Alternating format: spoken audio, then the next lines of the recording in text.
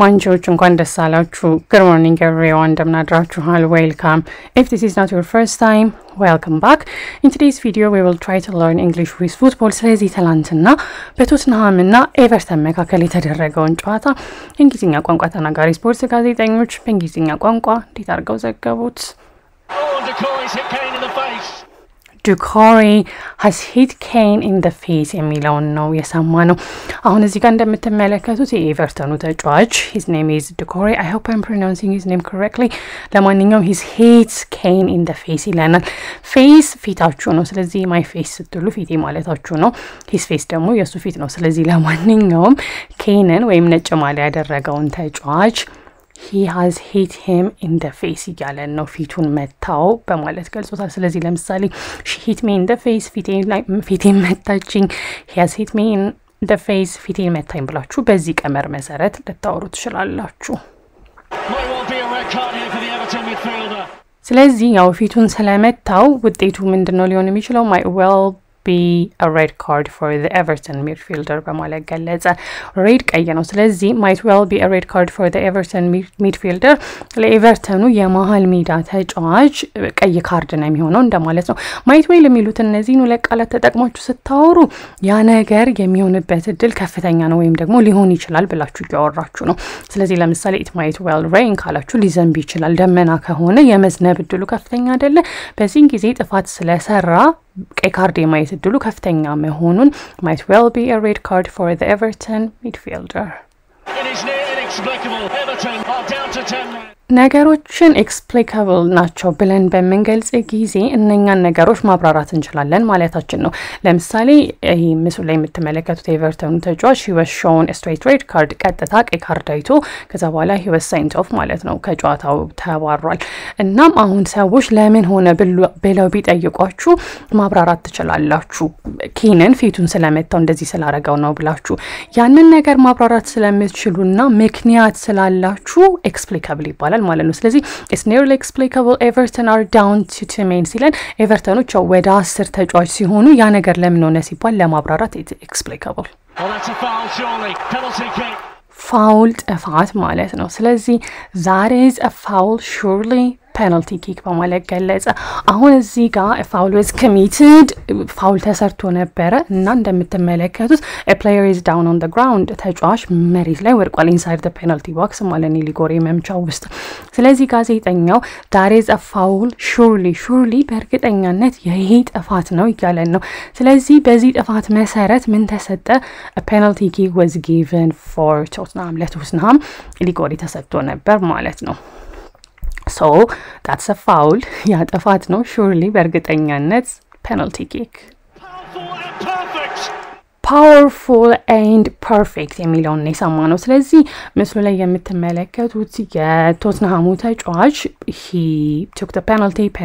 መታ ከዛ በኋላ የመታ ኳስ ማለት ነው it was powerful ኃይል የተመላበት ነበር እንደማለት ነው ከዛ በኋላ ፔናልቲውን ያው ያለ ምንም ስህተት ወደ ጎል ስለቀየረው that was perfect ያለ ምንም ስህተት ወይም ያለ ምንም ግድፈት የተሰራን ነገር perfect ልትሉ ትችላላችሁ so the penalty was powerful and perfect Lucas Moura is sent off ይለናል ማለት ነው ስለዚህ Lucas Moura again I hope I'm pronouncing his name correctly ለማንኛውም he's sent off ሲለን ከጨዋታው እንደተሰናበተ ነው የሚገልጸው ጥፋት ሰራ ከዛ በኋላ ያው ቀይ ካርድ ቢጫ ነው ያልኩት ቀይ ካርድ አይቶ he's sent off ተባሯል With just over 2 minutes of the 90 to play. እሱ ግን የተባረረው መቼ ነው? With just over 2 minutes of the 90 to play ይላል ማለት ነው። ጨዋታው ያው የእግር ኳስ ጨዋታ በ90 ደቂቃ ነው የሚጠናቀቀው አይደለ? 90 ደቂቃው ሊያልቅ 2 ደቂቃ በቃ just over 2 minutes ከ2 ደቂቃ ጥቂት ነው የቀረው almost 2 ደቂቃ ሲቀረው ነው የተባረረው እንደማለት ነውና 90 ደቂቃው 2 ደቂቃ ሲቀረው he is sent off he was shown a red card ቀይ ካርድ በማየት was it a straight red card I don't remember ለማንኛውም 2 ደቂቃ ሲቀረው ተባሯል he's gonna go for goal የሚለውን የሰማ ነው በዚህ ጊዜ እንደምትመለከቱት ማይክል ኪን ትንሽ ራቅ ብሏል አይደለ ከዛ ግን he's gonna go for goal ሲለን ጎሉን ይሞክራል እንደማለት ነው ለምሳሌ እናንተ የሆነ ነገር ላደርግ አስቤ ነበር but I'm afraid ፈርቻለሁኝ ካላችሁ ከዛ በኋላ የምታማክሩት so go for it ካላችሁ ሞክሩት እንደማለት ነው ስለዚህ to go for something ያንን ነገር መሞከር ወይ ማድረግ ተብሎ ሊተረጎም ይችላል በዚህ ጊዜ ጎሉን ለማግባት ይሞክራል ወይም ደግሞ የጎል ሙከራ ያደርጋል ለማለት he's gonna go for goal ብሎናል ወይም ደግሞ he's gonna go for it በዚህ ጊዜ ጎሉን ነው ሪፈር የሚያደርገው so he went for it and he was able to score the goal redemption all right redemption ሲል ነው የሰማነው redemption ምን ማለት መሰላችሁ ለምሳሌ የሆነ በጣም መጥፎ ጥፋት ታጠፋላችሁ ወይ የማይሆን ስራ ተሰሩና ከዛ ግን ለምሳሌ I redeemed myself ብላችሁ የምታወሩ ከሆነ ስማችሁ ጠፍቶ ሊሆን ይችላልና ስማችሁን አሪፍ ነገር በመስራት አስተካከላችሁት እንደማለት ነው እዚህ ጋር ማይክል ኪን ጥፋት ሰርቶ በሱ ምክንያት ፔናልቲ ወይም ሊጎሪ ለቶትናም ተሰጥቶ 1-2 ሲመሩ ነበር ከዛ ግን ጎሉን በማግባት አቻ እንዲሆኑ ስላደረገ ያው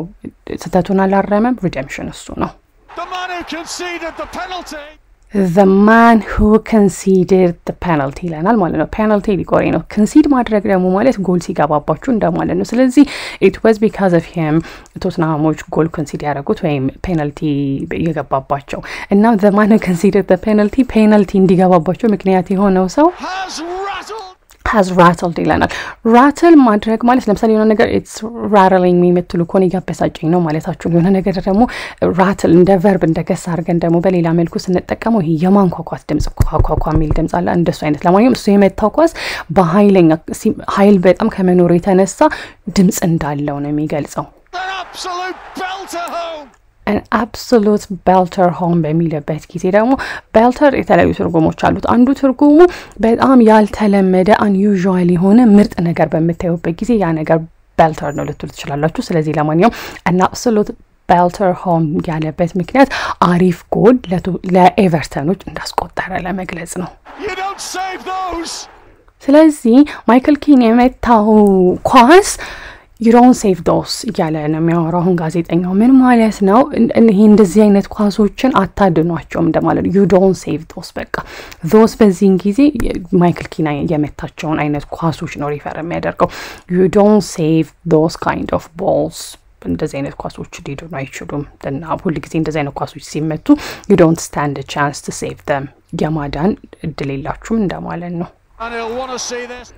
he'll want to see this በሚልበት ጊዜ ደግሞ ይሄንን በኋላ ላይ ማየት ይፈልጋል እንደማለት ነው after ከዚህ ጨዋታ በኋላ after this match is over ይሄ ጨዋታ ካለቀ በኋላ he'll want to see this ይሄን ጎል ማየት ይፈልጋል መቼ over and over again ጋዜጠኛው እንደምጠን መለስ over and over again የሆነ ነገር over and over again አደረጋችሁት ማለት በተደጋጋሚ ያደረጋችሁት እንደማለት ነው ስለዚህ ማይክል ኪን will want to see this over and over again ሲለን ይሄንን ጎል በድጋሚ የደጋገመ ማየት ይፈልጋል ማለቱ ነው ስለዚህ ለምሳሌ እናንተ I want to see this over and over again ደጋግሜ ማየት ፈልጋለሁ ለማለት ይረዳችኋል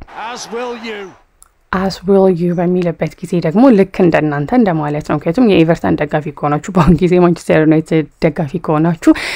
ማይክል ኪን 90ኛ ደቂቃ ላይ ያገባውን ጎል you will want to see it over and over again ስለዚህ as will you ያለበት ምክንያት ነው ልክ እንደናንተ he will also want to see this over and over again he's going to go for goal I hope you guys enjoyed today's video የዛሬውን ቪዲዮ እንደወደዳችሁት ተስፋ አደርጋለሁ የነገ ሰው ይበለን